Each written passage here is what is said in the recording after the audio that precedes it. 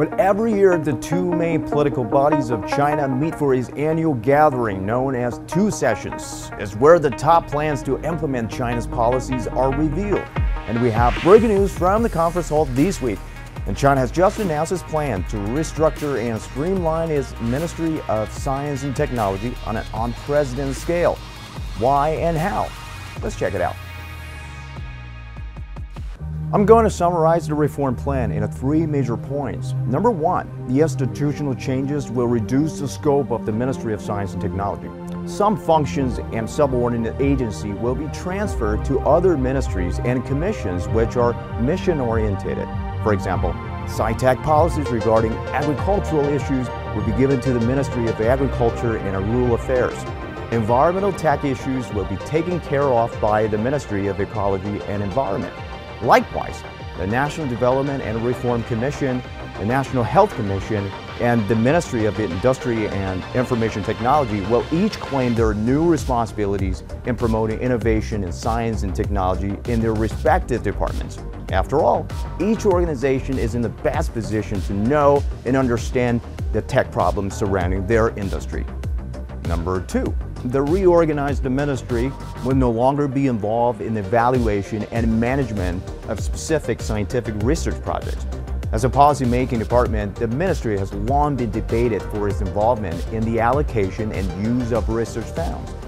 If you manage those projects on one hand and evaluate them on the other, it's a bit like the athlete acting like a referee. Under the restructuring, the ministry will take a break from day-to-day management and focus on advising strategy. But the ministry will still manage one major fund, the National Natural Science Foundation. The foundation will focus on the basic science research and the management of major national science and technology projects, since this requires pooled resources and unified leadership to advance. Then comes the third change of this plan, the establishment of a Central Science and Technology Commission, which will become China's top decision-making body in this field.